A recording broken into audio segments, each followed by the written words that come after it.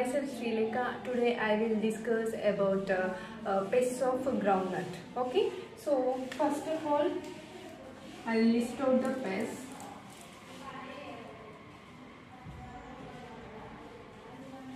So first most important pest in groundnut is groundnut red hairy caterpillar.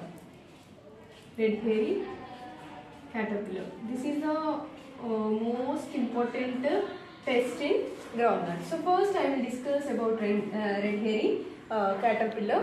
So first scientific name of red hairy caterpillar is, here we have two species. One is Amsacta albistriga.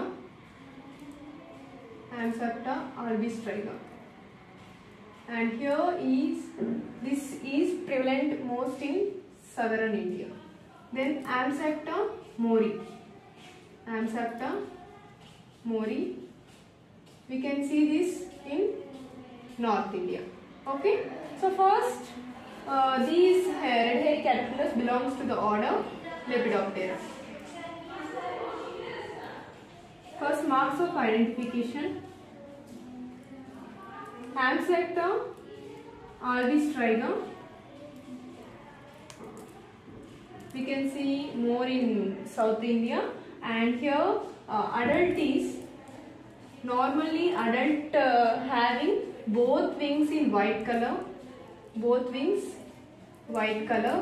and hind wings, and four wings having brownish streaks, four wings having white color wings with brown streaks, and hind wings white color wings with black spots.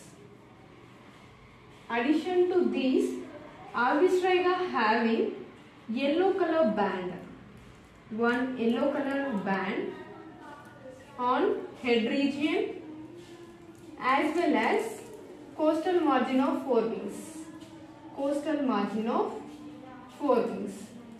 Okay. So next, Amsacta mori having red color band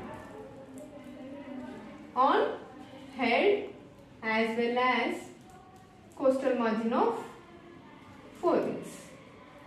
So here main difference between albistriga and mori is color of band.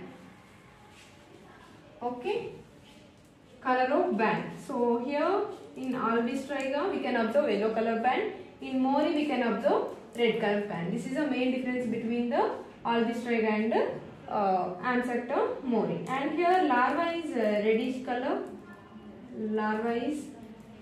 Reddish black color and having number of hairs on the body.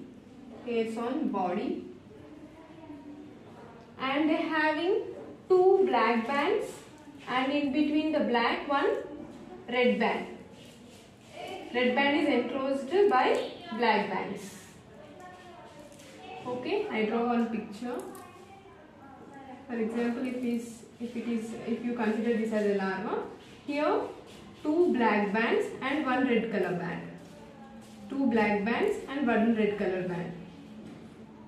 Two black bands and one red color band. Like this, red and black bands are observed on the larva, and numerous hairs are present on the larval body. Okay, and if you consider the adult,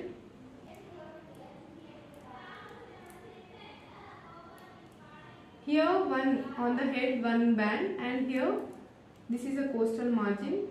You can observe yellow color or red color band, and hind wings having white color with numerous black spots in both species. Okay, so here color is different, yellow or red. Yellow color is seen in albistriga and red color is seen in mori. So this is marks of identification. Next I will discuss about the symptoms of damage. So now, nature of damage. Larva eat on leaves and it causes numerous holes on the leaves, and it will march from one field to another field. or march or migrate, whatever it may be. So they move from one field to another field. And we can see the field like grazed by cattle. Field is look like a dry and grazed by cattle. And here pupation and oviposition. Pupation site is soil and oviposition site on young foliage. On young foliage or on clods, stones, etc. So please note pupation site and oviposition site. These are most important. Okay, in each and every pest, please note pupation and oviposition, and please remember that. Then next, I will discuss about management. Here in management, first of all, we should collect the egg masses. Collect the egg masses and small caterpillars at early stages. Gregarious caterpillars. Then next, bonfires. Bonfires at 7 to 11 p.m. before 48 hours after monsoon. So after monsoon, before 48 hours, at 7 to 11 p.m. we should burn the any residues materials, that is called as a bonfires. They will attract to that color and they will die into that fires. Die in that fires. Then next thing, placing of Jatropha hypomia shoots near bunds. Near bunds of the fields. Why we place the Jatropha and hypomia shoots? Because I already told that they march from one field to another field. So while marching from one field to other field, they attract to these hypomia shoots and Jatropha shoots, and they trapped in these shoots. Okay, then we will collect the shoots and we destroy the caterpillar. Then grow cowpea as a trap crop. Growing cowpea as a trap crop. Next, depulving to expose pupa. Because pupation site is soil, so that's why we should do depulving and expose the soil to the sunlight. Then larval parasitization with the help of Exorista civilloids.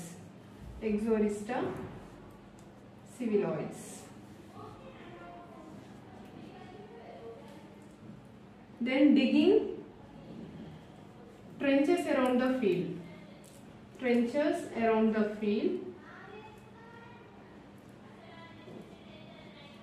And fill or dust with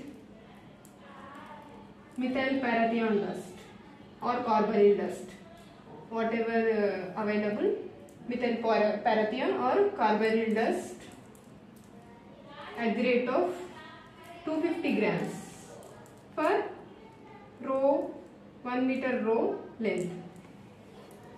So when migrating from one field to another field, they will fall inside the pit, and due to the methylparathion they will die. Then next, application of methylparathion separately is also one of the management practice. Then poison bait. Poison baiting. This is a most important method of management. Here we use 10:1:1 ratio. Here 10 denotes rice bran and 1 jaggery, 1 kg jaggery, and 1 liter of pinolophos or chlorpyrifos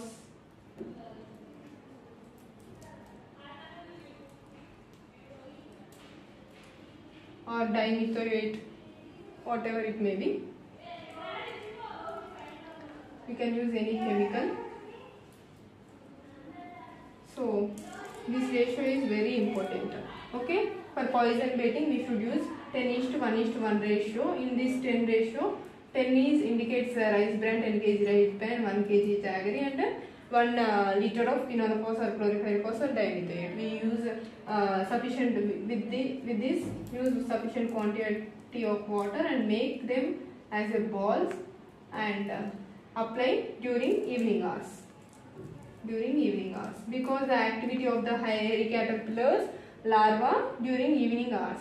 So that's why we should apply at evening hours. So it will control effectively. These are management for the red hairy caterpillar. Then next we will discuss about white grub. White grub. This is also important pest in groundnut.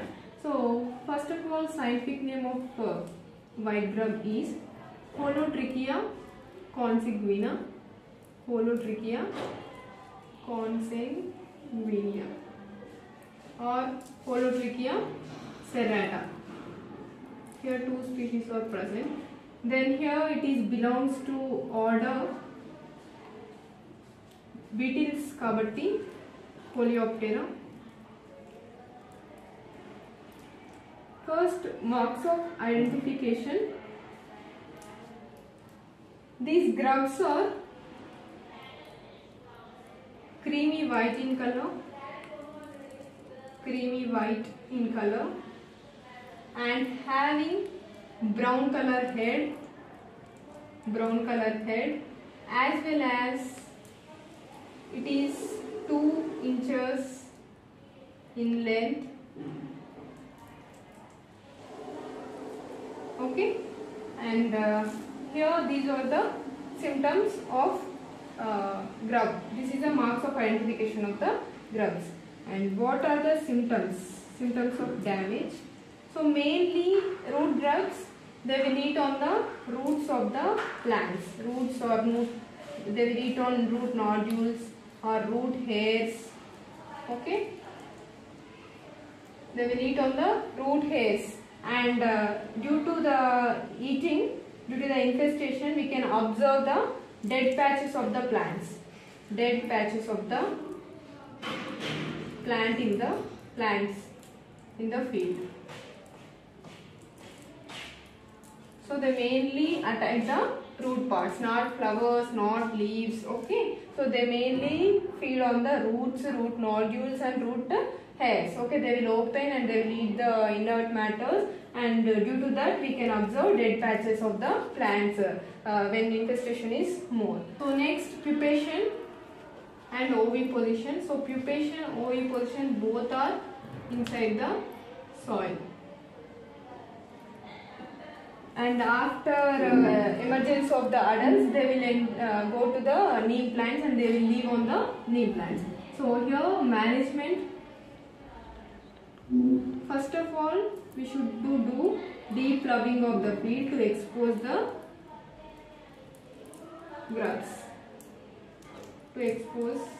grubs to sunlight. Then next, collection of beetles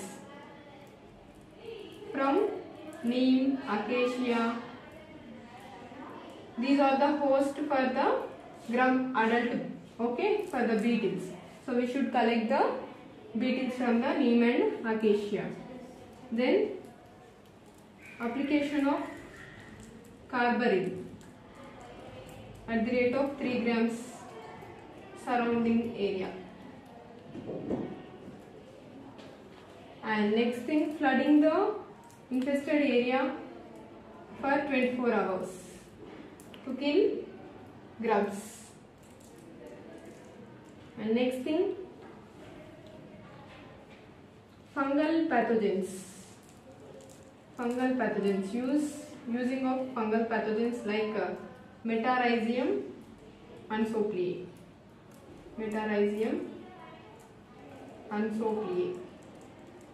We are now considering these fungal pathogens for the control of the root grub. Then seed treatment with chlorpyrifos. Seed treatment with chlorpyrifos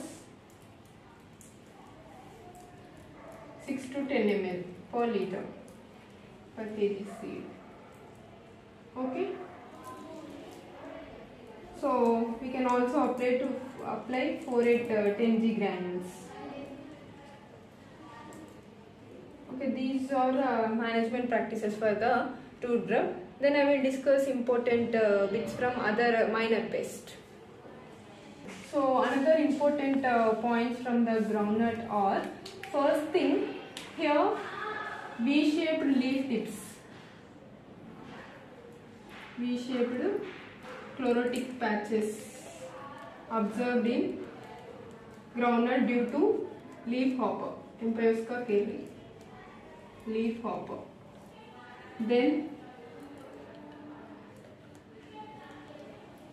oil percentage and germination percentages are reduced due to attack of pod bug, groundnut pod bug. Then mining on the leaves, blotches on the leaves, blotches, zigzag mining due to leaf miner, groundnut leaf miner, Aproerima modicella. Then peanut bud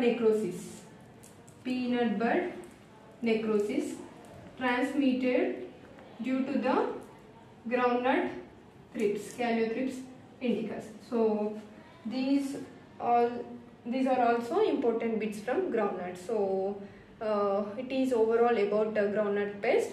If you like this video, please do share, subscribe, and thanks for watching.